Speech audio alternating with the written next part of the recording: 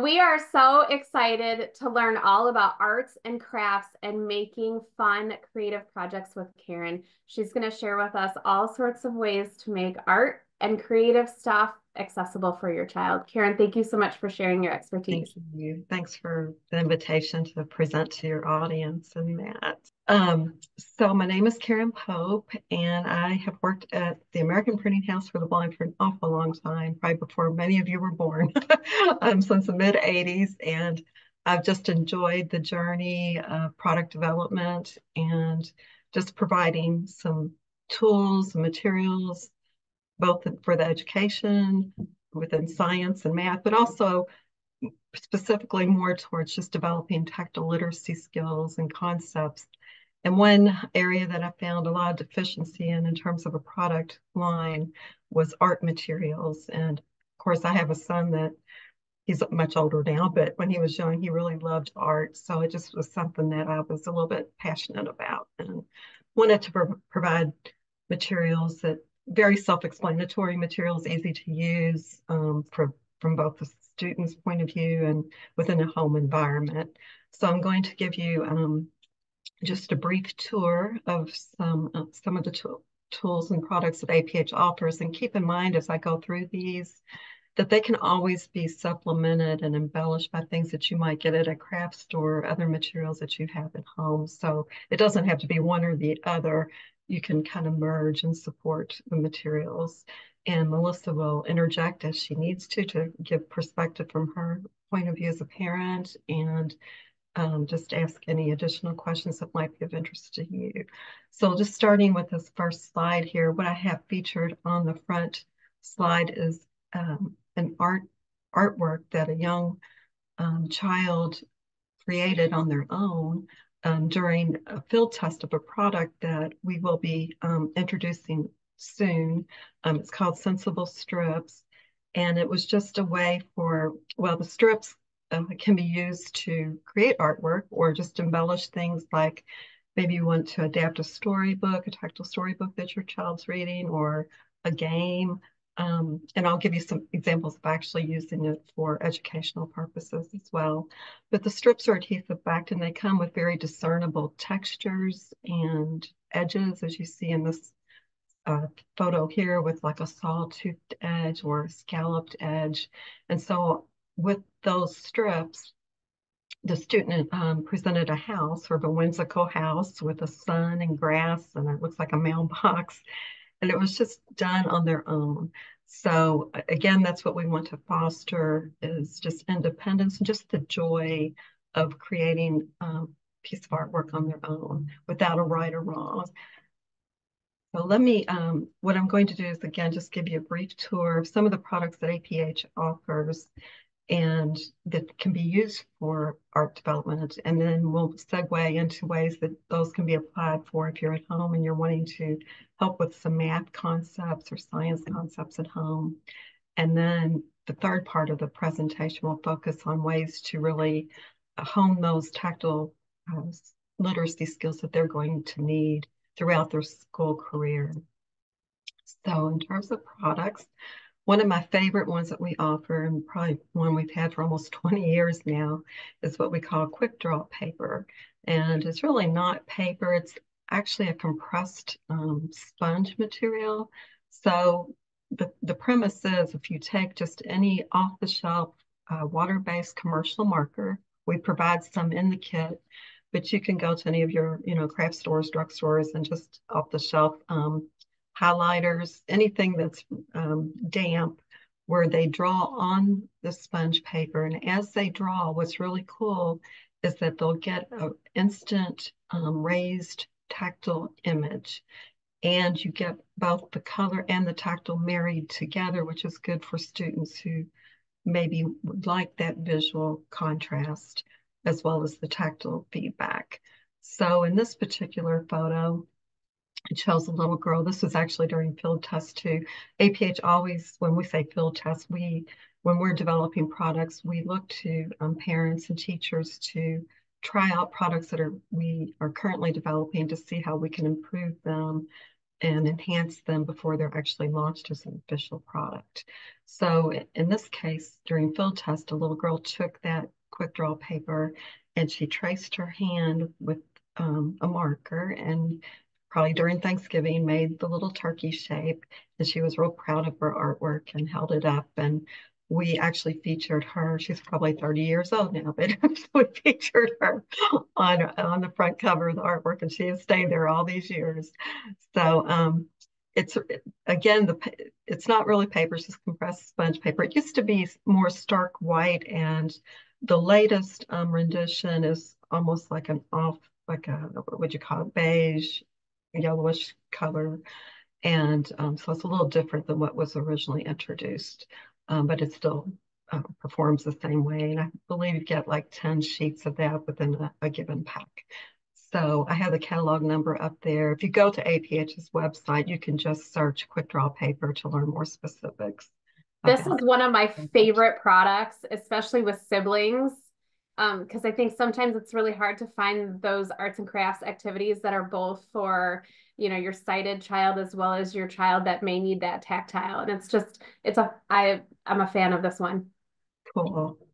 And what's really fun to do is just to show how much that expands. If you just tear up a little piece and you put it into water, it's going to quickly expand to almost like a quarter of an inch thick. So you never want to get that exaggerated, but anything that's real sloshy or wet is what's going to respond. There are disadvantages to it. If you really have a piece of artwork that you really treasure, it does get grainy over time. So I always recommend keeping even the unused materials or sheets into a Ziploc bag, airtight um, package, because it's real temperamental to like humidity and that kind of thing. So another thing just to keep in mind. Another disadvantage is it doesn't erase. So just keep that in mind. Like once you draw on it, it's done. Okay. So another tool that we've recently introduced, probably about 2 or 3 years ago, was the Tactile Doodle.